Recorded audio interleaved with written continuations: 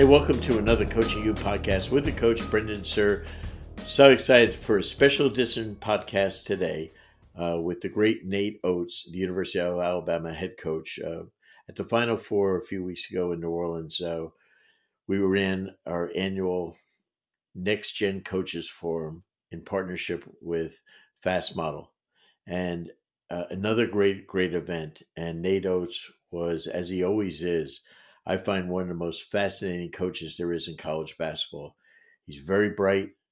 He loves analytics. His team plays at an incredible fast pace. They play hard as heck. And he's really brought a fast, fun basketball style to Tuscaloosa to complement a great football program. So I think, you're going to, but what I love about Nate Oats is who he was, who he is. He was a high school math teacher that became, after 11 years, a terrific assistant coach at the University of Buffalo under Bobby Hurley.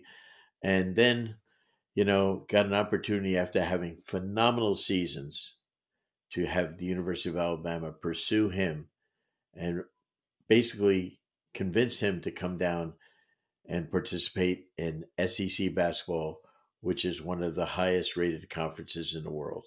And the thing I love about him is that he's so personable. He has great relationship skills. But as I emphasized before, you'll see that he loves culture. And culture is really one of the key words in coaching nowadays. And I think you're really going to enjoy the way Nate teaches it and discusses it with me at our Coaches Forum in New Orleans. Now, if you like Nate's, what he's saying, and you want the other three speakers that we had there, go into our new Coaching You Plus. That's Coaching You Plus, plus.com. And you can simply join for $7.99 a month. Just go in there and you'll be able to get everything we have in there, including these four coaches. So after this quick timeout from our tremendous partners and sponsors, we're going to be back with Nate Oats, the head coach at the University of Alabama. I'm so excited to announce our new partner, Instat. Instat is a powerful web-based platform which enables you to store, edit, and share video linked to statistics.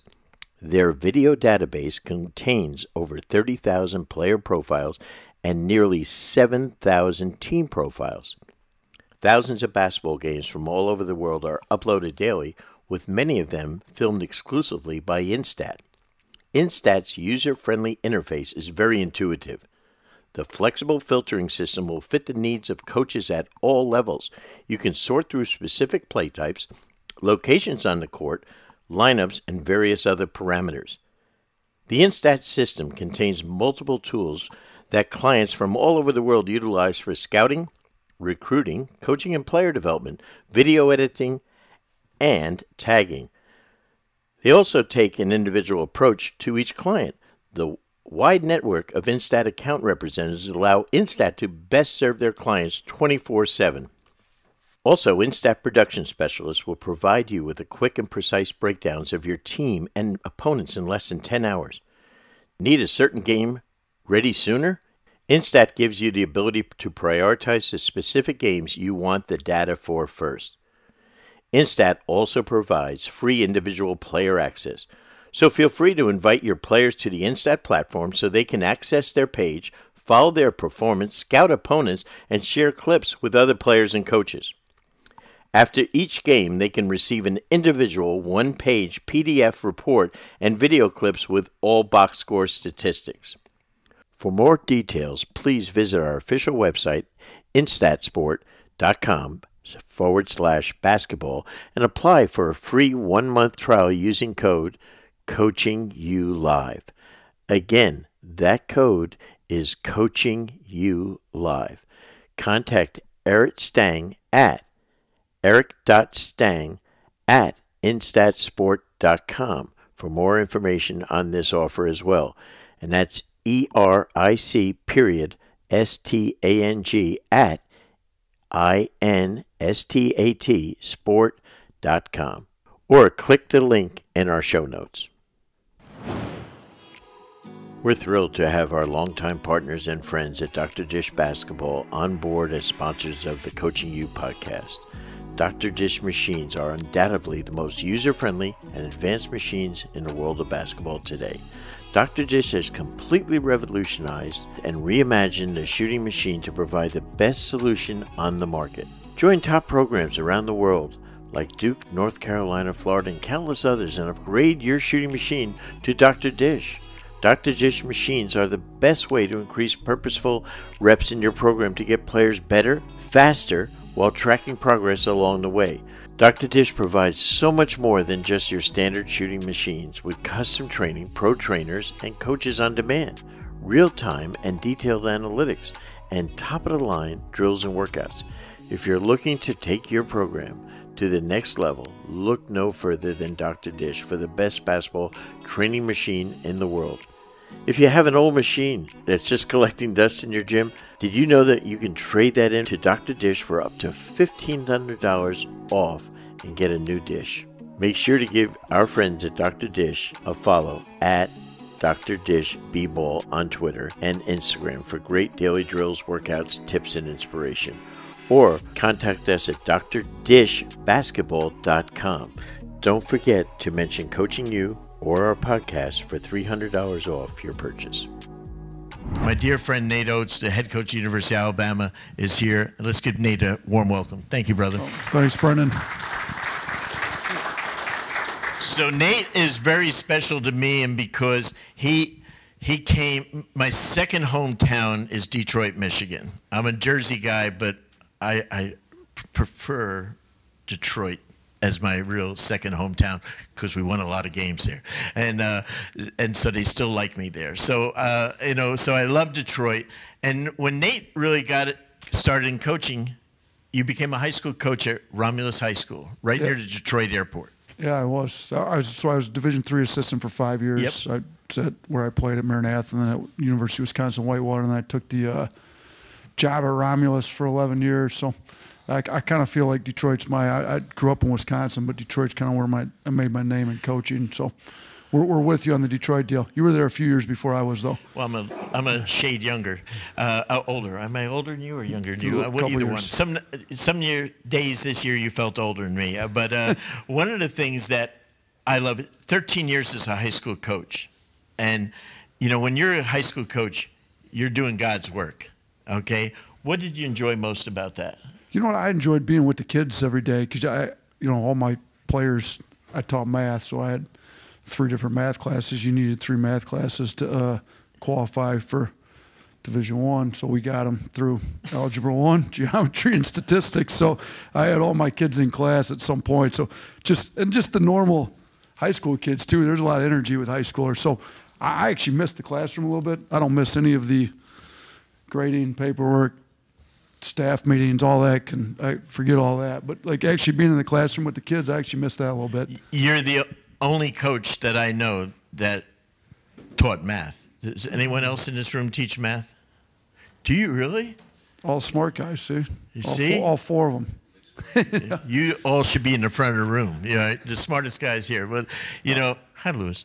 But one of the things that, and Nate has grown as now a college coach, but we'll get to that about analytics. I want him to talk about that. But tell us how, as a fabulously successful high school coach, you end up going to college coaching.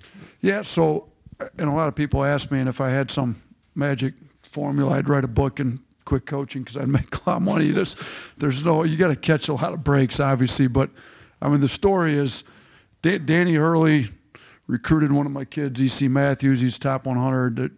D.C. ends up committing to Rhode Island. The first fall, Danny had the job. Bobby was an assistant. This kid wanted to be a point guard. And he kind of got their recruiting cycle going. The kid ended up being a really good player for Rhode Island. But then after the first year they coached, so EC committed before they ever coached a game. Then after their year 1, Bobby got the job at Buffalo. And me and Danny talked that day. And me and Bobby talked, and Bobby hired me. So that's the short version of it. But that's, me and Danny developed a relationship. I took EC out there on an unofficial visit. That's a long drive. I drove him out. I was big on making sure my guys got to see places they could go. And I developed relationships with the coaches recruiting them. And that's kind of how it happened. The Hurley family, Dad, Bob Sr., Hall of Famer. I'm from Jersey, so my first job, he was a probation officer in beautiful Jersey City and coach at St. Anthony's High School. My first job as a college coach, I haven't even officially graduated from college. I am hired as Dick Vitale's assistant at the University of Detroit. Yeah, we had a couple of Romulus players, but, well, John Long. John Long I recruited from Romulus High School. That's why I know it so well. And so Dick says to me, I don't know what the hell I'm doing. I don't ever recruit anyone. I haven't even graduated college. So he says, go back to Jersey and let's go recruit guys. So I know like a lot of coaches in Jersey, but I'm like a player, a high school and college player, worked their camps. First guy I go is see my friend Bob Hurley. I'm in his little apartment in Jersey City, and he says, do me a favor, hold my kid. And Bobby Hurley, the superstar Duke NBA player, is an infant. And then he says, hold it. Well, shit, he's lucky I didn't drop him, okay? But you know, talk about Bobby Hurley, one of the iconic point guards ever in college basketball. What was it like working and learning Yeah, I from mean, him? he's definitely intense. You can tell why, you know, because he's not that big, and he doesn't seem, he's more athletic than you'd think, but he, you know, he went through a little car crash. That's why he had his career into the NBA. But he would still play. That was back, we played pickup some in the morning. He'd play with the guys some. Look, he was great to work for like 99% of the days, but he didn't take losing well. Like I think he's a little like his dad and his brother. Mm-hmm. You lose a couple in a row and things aren't that well around the office. So you find out, but he's really, really intense. He's great at motivating. I actually learned a lot about how he just coached the point guards. I'd try to listen in as much as I could, and I did a lot of the recruiting for him, helped him with the coaching, but I learned a lot from him. I mean, he's intense. He's smart when it comes to coaching point guards and what to look for and how to set stuff up and that type of stuff. And I enjoyed my 2 years with him. And shoot, I wouldn't be where I'm at if he didn't give me the job. I mean, and I'll say this, it was a little different because they respected high school coaches more than Danny came right from, you know, where he was St. Benedict's up right to Wagner. Right to Wagner. The dad was a Hall of Fame coach as a high school coach. So I was fortunate that a family that really respected high school coaches pulled me right out of the high school ranks. So when he goes to Arizona State around 2015, right, yep, to take the job as head coach at Arizona State, I think this is the best part. How we talk about all this week, the number one thing here is jobs, right? I see every freaking assistant coach is running around here looking for jobs, okay? I understand that. But how did your job search, and Danny White, the AD there, how did his job search turn with you? Yeah, I mean, it was so. Bobby takes the job.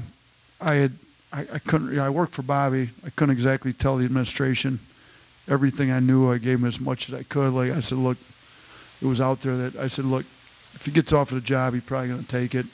I knew he was going to take it. So I kind of let them know enough. So as soon as it was going to be announced, Bobby had to do his whole meeting with the team on a speakerphone. I pulled the whole team together. I gave him 30 minutes so it meeting. So they were all up in Bobby's office at the time, and I had him on speakerphone. He kind of let the team know that was not the easiest way to do it. I was glad. When Greg Byrne hired me at Alabama, he let me go in and speak to the team, which was much better in person to do it. But anyway, so they had it. So Danny White took the whole team into one room. I went with the associate AD to another spot. Danny said, do you want to be named the interim coach? I said, yeah. He said, would you like to interview for the job? I said, yes. And he said, how long will it take to be ready? I said, well, if you need me to get a whole PowerPoint together, I'll be ready tomorrow. If you just want to talk, I'm ready right now. So he met with the team for 30 minutes. The team gave him the feedback. And I did not go through the whole deal of telling the team to tell him, that, to me, that backfires. Yeah. Let the team speak, say what they want. But I had recruited a lot of them. It helped. We had the conference player of the year coming back that had played for me in high school. So that wasn't the worst thing. That's good. Yeah. That's good. But a lot of the players were like, if you keep Coach Oats, like, we're staying. So, but again, if you corner an AD, if you back him into a corner, that's not good. And so I never told the players what to say, and I didn't want Danny to feel that way. I wanted him to hire me because I was the best guy for the job and could keep the team together and keep the momentum rolling. So we talked for a long time that first night. It was a Thursday night. I came in the next day. We met for a large part of the next day, Friday. I came in the next day, Saturday, and he wanted, I'd been a college coach for 2 years, so he wanted, if he was going to give me the job, he wanted a large say in what the assistants looked like. So he didn't tell me who to hire, but he wanted somebody with former Division I experience. You know, he liked the fact that Bobby had a big name, helped with recruited, so it'd be good if I had a former NBA player maybe on staff, and then kind of whoever I wanted for the third guy. So by Saturday morning, I had Jim Whitesell flying in, associate head coach. He'd been at St. John's, he'd been a head coach at Loyola. So I kind of, this is a former head coach, I'd known Jim a little bit. So I kind of sat on with him. I'm like, look, I don't have the job. This is a little bit different. I'm flying Whitesell in. I'm not the head coach. Kind of like, well, where do we go? Like, so we met Saturday morning, and that's kind of when he said, listen, I'm going to offer you the job, so you don't have to hire Jim if you don't want, you know, but it's good. So we went through it. So it went from like Thursday evening through Saturday morning. He decided he was going to give me the job, so less than 48 hours later. So Danny, who's now the AD at Tennessee, Danny was replaced by Alan Green. He was the deputy AD when I got the job. Danny and Alan were good. Alan's now the AD at Auburn. Right. So I've got two of my former bosses in our league. But, you know, Danny was good. I mean, Danny, to hire a guy that only had 2 years experience in Division I, he showed some, you know, it took a lot for Danny to make the hire, but it looks good now, I think. Yeah. So going 18 inches over from a college assistant now to a college head coach in a very good league, the MAC Conference, what was that like for you? I mean, and we talked about that, me and Danny, in the interview. I had been a head coach in high school for 11 years, so there's a learning curve no matter what jobs you take. I felt the learning curve from being I had already had a lot of head coaching experience. I mean, summer league, like, I don't know, count everything together, probably 400 games as a head coach you'd had to make decisions in. I felt like that learning curve was less than a guy that's never been a head coach before, that's maybe been in Division I his whole life and only been an assistant. Right. So my learning curve was more, I've been a head coach. I know how to be a head coach, but how to deal with the extra stuff outside of being a head coach at the Division I level, all the recruiting, running a program, more people under you, all that type of stuff. But actually running a practice, coaching a team in a game, I've done that. Like, and I felt pretty confident in my abilities to do that. And I think the learning curve was more on all the other stuff that came with being a head coach. So in your years now at Buffalo, incredible success. Your team's really good. You get even a couple of contract extensions. Yeah. Including one like 2 weeks before you go to Alabama. Yeah, right? we did. So after year one, I was the lowest paid coach in the league when Danny first hired me. I didn't care. Like, I was a high school coach 2 years ago. Just give me a chance, give me the job. Right. I really didn't care what they paid me. So he made me the lowest paid coach in the league, which is fine. He gave me a chance. After year one, we went to the NCAA tournament. They gave me a raise, an extension. So then after year two is the only time in Division I coaching I haven't been in the NCAA tournament when they've had it. Was my second year at Buffalo. So nothing happened there. Year 3, we kind of hit it out of the park, beat Arizona, gave me another one. Then they gave me another one at the end of year 4. But I told them that we made it up to 14th in the country. I said, don't give me a raise and extension based on us repeating this year, because this may never happen again. So they put something good down, and it, Division I's, I mean, you've been in it, it's hard business, like contracts and all that. So they gave me a good raise after year 4, but they knew there was a chance I could still leave. But the buyout went up, so it actually worked in their favor. They got more money when I got the Alabama job.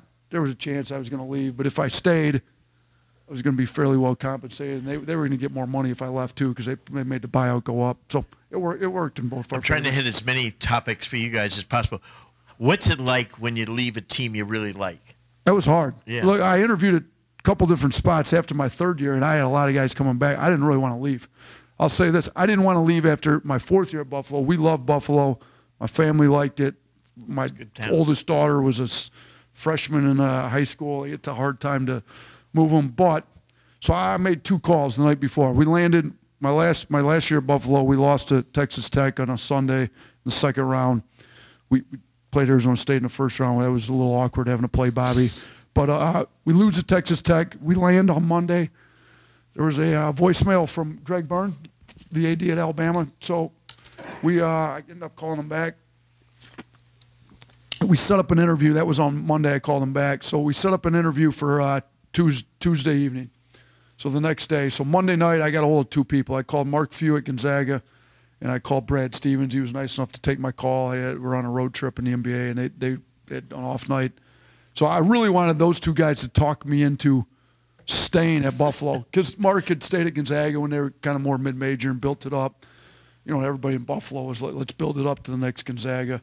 And then Brad had turned down plenty of high major jobs to stay at Butler, and they were a mid-major at the time. I don't know if you'd call them that anymore in the Big East. But so after I got off the phone with both of them, I kind of became more convinced I needed to take the job at Alabama if I could get it. So they didn't really talk me into staying. Did the opposite. Yeah, it was just different scenarios. Gonzaga was at a way different spot than Buffalo was after his fourth year at Gonzaga. And, you know, Brad said if he did come back into college, he'd go back where it was a football school. There's a lot of money. He'd kind of work behind the scenes. It wasn't a ton of pressure, just basketball. There was a lot of stuff they both said that I went after the Alabama job as hard as I could get, and I ended up, obviously, I got it. So, coaches, are you looking to take your game preparation to the next level? Then FastModel Sports is the perfect coaching software for you. With FastDraw, build an organized library of plays and drills and create professional playbooks to share with your players and staff. You can also download over 9,500 free plays and drills from our Playbank directly to your FastDraw account. Looking for a better way to build your scouting reports and want to include video? With FastScout, build custom scouting report templates to prepare your team best for each individual opponent. Plus, did you know with the latest updates from FastModel Sports, you can now include video with your FastScout reports and share with your coaches and staff, all within the FastScout mobile app. The combination of FastDraw and FastScout is by far the best way for you and your coaches to create winning game strategies and effectively communicate them to your team. Over 10,000 high school and youth coaches trust FastModel sports products to help their teams reach their goals. To order, go to fastmodelsports.com. Use code COACHINGU15 to get 15% off any FastDraw or FastScout products. Remember, go to fastmodelsports.com. Use code COACHINGU15 to get 15% off any FastDraw and FastScout products. So when you go down there, they've been fairly successful. I had a bad year kind of thing before that, and in the SEC, they're not hesitant or shy to make changes, as they are in football also. What was it like going from the MAC to the SEC? Yeah, so there were 6 coaches in the SEC when I got the job that had coached in a Final Four. So the coaching ranks was good. The players, we've had more players come out of the NBA since I've been in the SEC than I think any other league, or come out of the league into the NBA. The talent level's high. The coaching was high. There's no real off nights, as evidenced by us this year. I mean, there was 4 Sweet 16 teams that we played this year, and we were 4-0 against them. There was 3 Elite 8 teams. We were 3-0 against them. But then we lose to the last place team in the league, Georgia. We lose to Missouri. We lose to Mississippi State. All 3 of those coaches lost their jobs after the year, and we lost all of them. So we had some of the best wins in the country, but then on the road in the SEC is not easy. So I get there. We had to we have a style we play. Obviously, we play fast. We take a lot of threes. The combination of those two, we may do better than any other high major team, and we were trending that way at Buffalo for sure. We wanted to put our system in. The roster we had did not fit our system. We put the system in anyways because in recruiting, almost everybody, there's a few honest guys out there, get their press conference and say they're going to play fast. And then you pull up Ken Palm when you're recruiting against them, and they're like 300 and something in the country. In tempo, yeah, I mean, like, that's not that fast. There's, 358 teams, and they're 330th in tempo. We're, 11th this year, or whatever we were. So we wanted to put our style in no matter what the roster was, and we did. And we ended up one game over 500, and we knew that we didn't really have it. So the transfer portal, everybody complains about it. I don't really think it's that bad, to be honest with you. It's a quicker, easier way to turn the roster over the way you want it to be. You can do right by your players because they don't have to sit. If you've got players on your roster and they need to be somewhere else to play more, let's encourage you to get in the portal and see what's out there. They don't have to sit. It's good for them, and then you can bring some guys in. So we got the roster flipped the way we wanted it to between year 1 and year 2, and obviously kind of hit it out of the park in year 2. But I think putting the system in out of the gate and showing, no, we're going to play this way. This is the way we play, period. And obviously you adjust for your personnel. You tweak it within the system, but we're not going to completely change systems based on personnel. So I live in Baton Rouge. It's up the road, and I'm driving one afternoon. I'm driving the day after they lost to Georgia, which was a really rough loss. And he had made a commitment, if I'm not mistaken, to go on Paul Feinbaum's show, which nationally is heard on ESPNU and on TV, but in the South, it's the #1 sports show. And I'm driving at that time, and I said, oh, shit, he's coming on this show after that game. And I tell you what, I thought it was the best radio I've ever heard, because there was none of that coach speak shit. I mean, this was real stuff. And he's an analytics.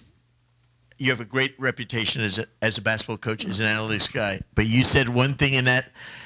You had a meeting afterwards. You said, Paul asked you about analytics, and you said, I have to not rethink this, but I spent more time last night on what subject? Well, like motivation, how do you motivate your team? Like in chemistry, the analytics is great. I'm all into it. I'm a math guy, and we're going to get the best efficiency numbers we can, and all. It doesn't matter if your players aren't playing hard and for each other and together. There's teams in our league that are like very analytically, I don't know how you say it, poor. Like they take low efficient shots, but they motivate their guys to play ridiculously hard, and it doesn't really matter what their first shot is, because they play so hard in their second shot. They get so many second shots. Doesn't matter if the first shot's the worst shot in the game of basketball. They're guys, they got the best athletes, and they're motivating them to play hard, and they just go get the second one in their offensive rebound. And to be honest with you, out of the 3 years I've been at Alabama, this was our most efficient offense this year. We're 16th in the country, only because our offensive rebounding rate was so high, because we weren't great at a lot of the other stuff. I mean, we took higher efficiency shots. We just didn't make threes, and we had too many turnovers, but we did get to the offensive board. So there's a lot that goes into being a good team, but playing together, motivating the team, and being ready to play every night, that's #1 in my opinion. Psychology, you said, on that was almost more important. And the other thing that impressed me was, to coach at any level, you have to be truthful with your people, to yourself, etc. And what did you do post-game with your team that night? I didn't really talk. I came in, usually you're standing up in front of the team, and staff met for a while. It was a bad loss, so you didn't walk right into the team. And I don't think I'm not a big guy and go in and let all my emotions out on the team. That doesn't usually go over well. I try to not say too much, but that time I walked in, took a chair, sat down in front of them, like, you guys talk. What just happened? Like, and no disrespect to Georgia, but they were 1-17 in the 18 SEC games. We were their one win. Okay, now they were close. They almost beat Auburn, who was #1 in the country at one time. So the margins are slim, and the difference between winning and losing is slim. And they almost beat some teams, but they didn't. They were 1-17, and we were their one win. And it was later in the year to where they were 0 whatever before we walked in there, 0-9, 0-10, 0-11, somewhere in there. So I said, you guys tell me what happened. There was some real, and guys talked around guys for a minute, and then some assistants. No, like, say it. Like, who are you talking about? Like, what are you talking? Like, sometimes some of that stuff's got to get out. And we had some good wins after that, but it was a little up and down. And I think your internal leadership of your team, if you don't have great internal leadership, it's hard to consistently play at a high level. You're going to get them up. But the best teams are player coach teams. And if you got great leaders, they can get their teammates to play at this level all the time. When we're having to motivate them as a coach every single night out, it ends up a little bit more like this, in my opinion. I agree. You work with, at Alabama, the greatest football coach of all time, Nick Saban. What have you learned from him? The attention to detail is ridiculous. So I got there, I met him before the press conference. We met little bit there. But then I had to get a staff, get a team, everything. We're going full bore. When everything slowed down, our guys left for summer school. Camp opens up in August. Our guys left after summer school. So we had a couple weeks off without our player. I went to a lot of practices. I asked if I could go on their first road trip. So they played Duke in Atlanta on a neutral for the first game of the year. I went with them. I sat in all the meetings. I shadowed them for a full day. They the thing that probably I remember most is their Friday practice before the Saturday game. They went through, I can't imagine there's many more scenarios in a football game than they went through. I mean, just every possible scenario you could think of, they walked through. And I'm trying to equate it, what's the basketball equivalent to this? I think in basketball there's more, and it'd be hard to go through every one because spend the whole practice. But let's at least think through them all. So then we actually had a former NBA, Dean Cooper, I don't know if you know him, came in. We walked through all kinds of end-of-game. We spent 3 days on end-of-game situation stuff as a staff. And it actually, I don't know how many of you follow everything. One of them came up. A lot of that stuff you go through and it never comes up, but you better be prepared for it if it does come up. So we were at South Carolina, up 3. They called timeout underneath out of bounds. They needed a 3 with under 5 seconds, and we had said, look, if it comes up, we're doing this whole, call it like an umbrella. Like you just basically put 5 guys around the three-point arc and play a 5-out zone with nobody inside the 3. We didn't guard a man anywhere. Charlie Henry, my assistant that runs the defense, like, you want to do it? I said, yeah. He's like, are you sure? Because obviously if it backfires, you're going to look really stupid. I was like, no, we said we're going to do it. Like what we agreed on, before the season. So we do it. South Carolina comes out and throw the ball right to their player for a layup. So now they're down 1, but we inbound the ball right away. They didn't have anybody we inbound it. They fouled us. There's like 1 second on the clock. The game's essentially over. So, it's different scenarios like that. Saban's attention to detail is so good.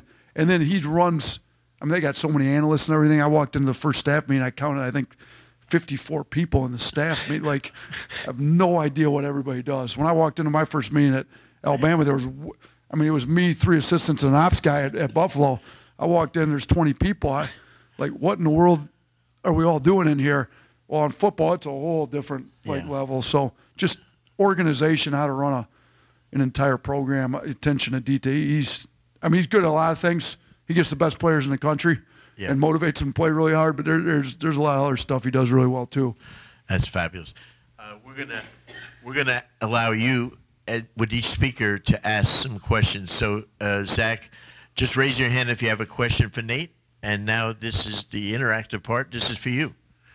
Who has a question? Just raise your hand. We'll bring you a microphone. Well, I'll repeat it. Go ahead. Yeah. So you mentioned Coach Hurley learned what to look for in point guards from him. Yeah. What does Coach Hurley look for in point guards? And what I actually, one of our best point guards we had in Lamonte Bearden, I recruited. I had sent him to Sent.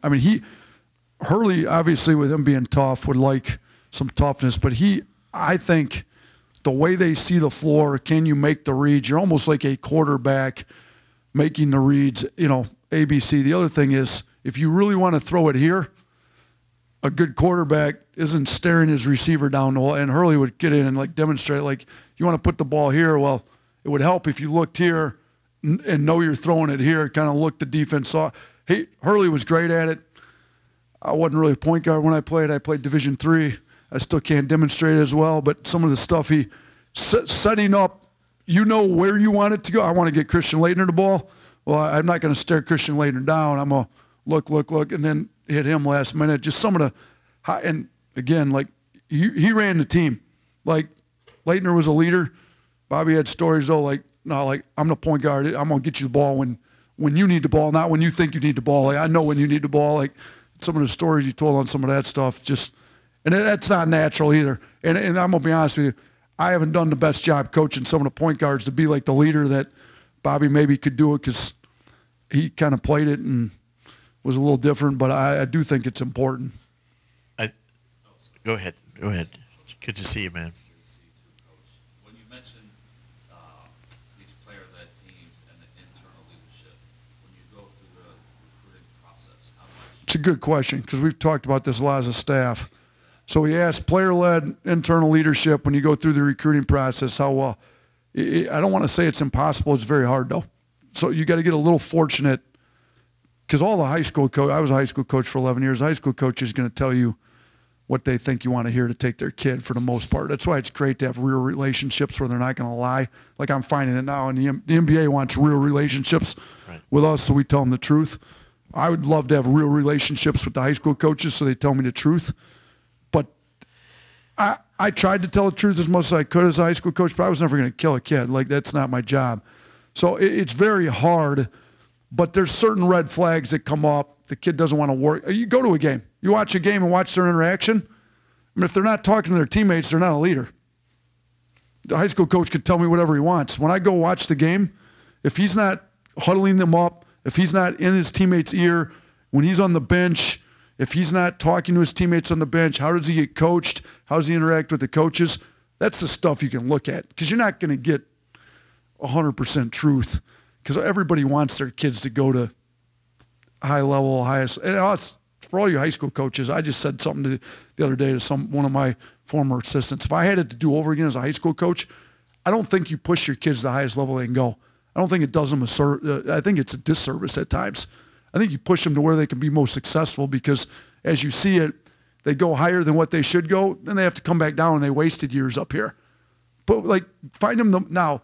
The difference between D3 and D2, having to pay $40,000 and getting a full ride at a D2 or whatever, if you can get them into a D2, obviously that's a difference. But trying to push a D2 guy into a low D1, a mid-major guy into a high major, that's probably not the smartest move. And I did a little bit of that as a high school coach, just trying. It makes me look better. A little my ego in it if my kids go here. Like, as a younger guy, the longer I went in high school, the less I did that. Now, if I went back to high school now, I would try to never do that. Let's just find him the best spot for him to be the most successful he can be. Good. Yes, sir. The most impactful part of my development as a coach, I still think it's relationships with the players. And my journey's a lot different than anybody else that's at the Division I level, at the high major level as a head coach. Most of them didn't coach D3 in high school. But relationships with the players, it's hard to motivate the players. And that's where I feel like maybe I didn't do as good a job as I should have this year. I tried. I worked harder maybe this year than any other year in building these relationships. But they were harder guys to build relationships with, so I needed to work even harder than what I did. And if you don't have a good relationship with the players to where they trust you and they feel like you've got their best interest, I really don't care how much not to sound arrogant, but I feel like I've got a pretty good grasp on what I want to do X and O-wise.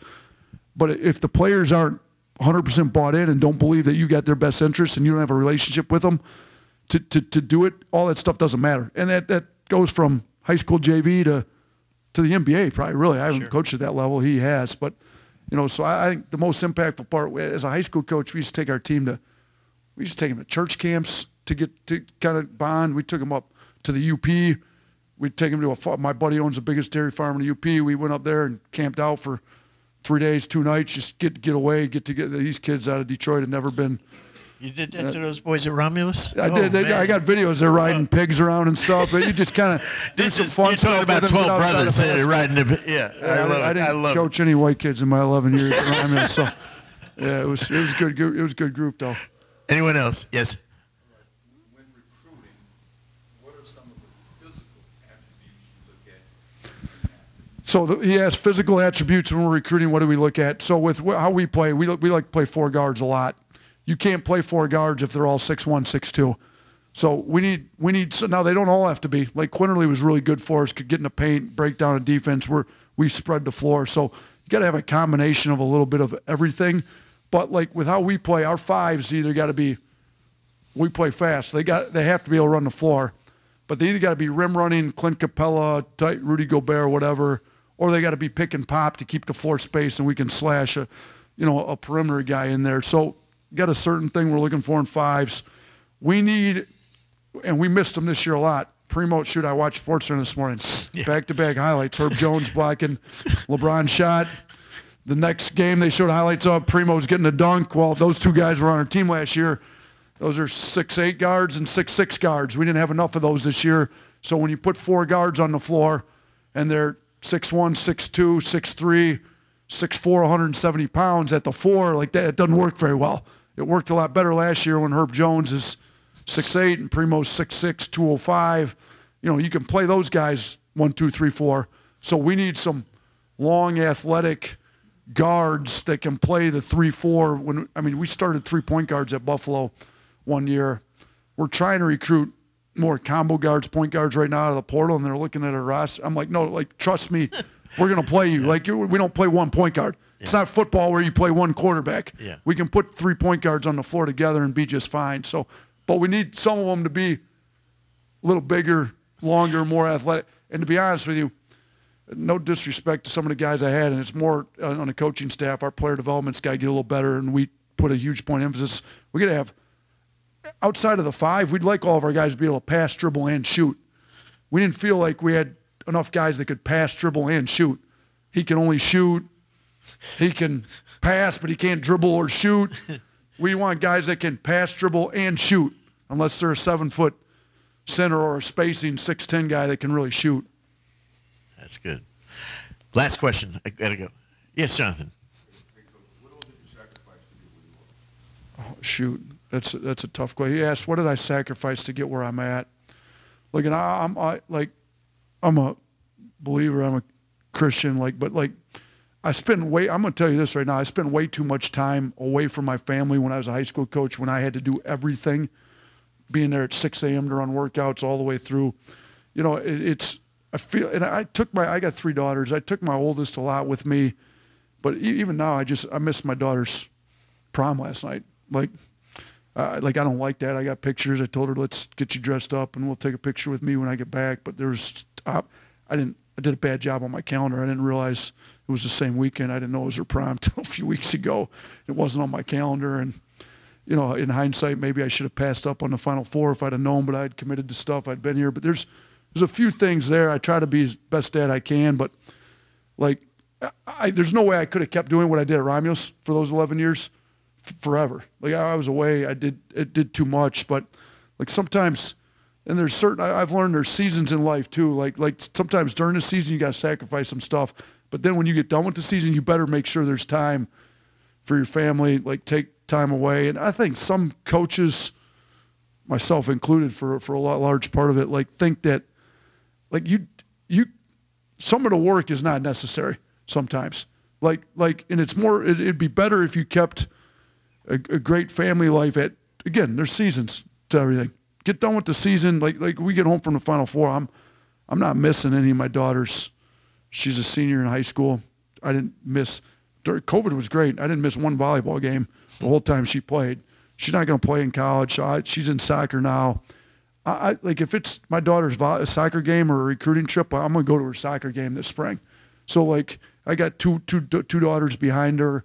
I'm going to be at as much stuff as I can. It's, to me, a recruiting trip that maybe could go, maybe couldn't go. You could send an assistant.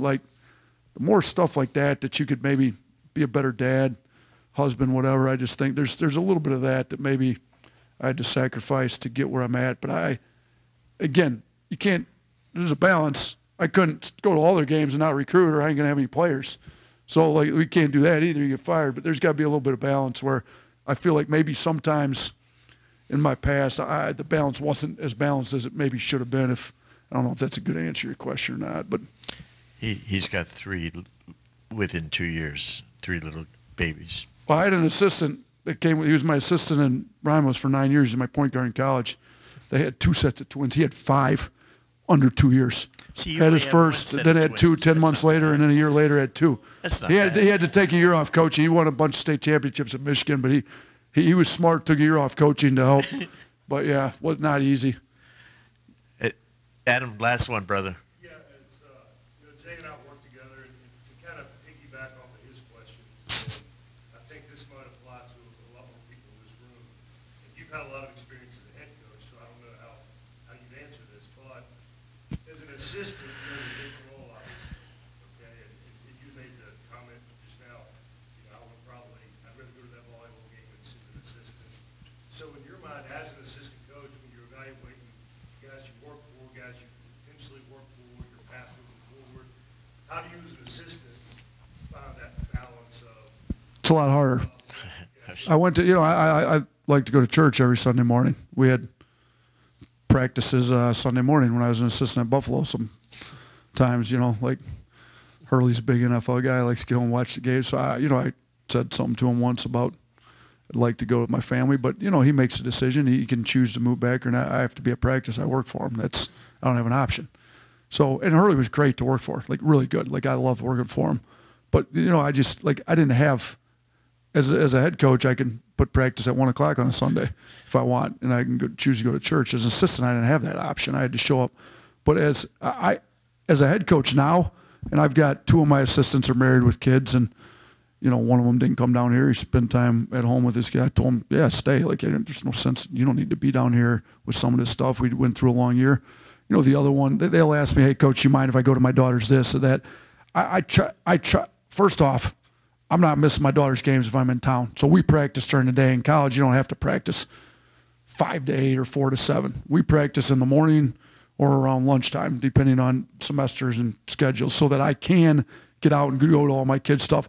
But same with my assistants. If you need to get out, get out. Go. Like, if you want to leave during the day for any of your kids' stuff, like if you want to bring your kids into the office, like I'm more get your work done. You can take your laptop home and watch video as well as you can watch at the office. Your cell phone works just as well at your house as it does at the office. Like, if that's what you're doing recruiting, just get your work done. So I'm big on making sure they have time to. I've got a strength spot open. I interviewed a guy and he asked about that. I'm like, shoot, bring your kids in. Like, I don't care as long as it's professional and they get their work done. So I do think as assistants, if you are a family guy, because there's horror stories from some guys that have worked for different guys. They required to be in the office till head coach. I don't do that either. There's some days where I do have to stay up there. I've got functions go home, like get out. Like, you don't have to wait till I leave. Like, I'm not looking at your out. Like, I'm looking to make sure you get your work done. So I would, for all you assistants looking to work for head coaches, if you're single, you got a lot of options. You can go work for whoever you want. If you're a family with kids, you should probably look really hard at how the head coach is. Maybe talk to some assistants that have worked for that guy before to see how they handle some of that stuff. Fabulous stuff. Can't thank Nate enough. Let's give him a big hand. Appreciate it. Thanks, fellas. Appreciate you guys. Thanks. Appreciate you, Brendan. I told you you'd love it. Nate Oats is the deal. I mean, we did 35 minutes, and I told him afterwards we could have done 2 hours. I just enjoy him. The thing I love about him is I love to learn from him, and I hope you enjoyed the same thing. Just a reminder that in Las Vegas, July 9 and 10, you'll be able to come to our Coaching You Live VIP experience. That is just one of the great clinics in all of basketball because it's 90%, I'm going to use that word, 90% NBA coaches. So you'll have the very best and brightest of them, plus Ettore Messina, I think the best coach in the world outside the NBA. Used to be an NBA associate head coach with Pop in San Antonio, Coach Kobe with the Lakers. But Ettore is going to come. He's a great coach in Milan right now.